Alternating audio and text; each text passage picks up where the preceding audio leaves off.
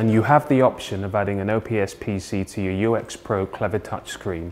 The OPS PC can be fully scalable in that it can be an i5 PC running 8 gig RAM speeds, or if you want to use it for much more quicker application, it could be an i7 with 16 gig RAM speeds.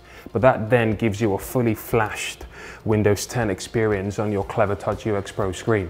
And at this point, I could simply walk up to my screen, easily select an application, move that application about, or very simply click on that application to open that app.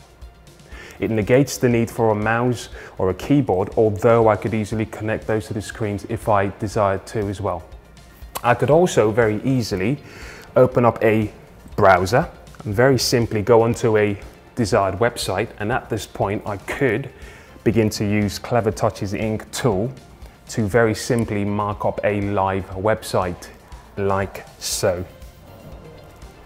And that's a very easy way to utilize an OPS PC in your Clevertouch screen.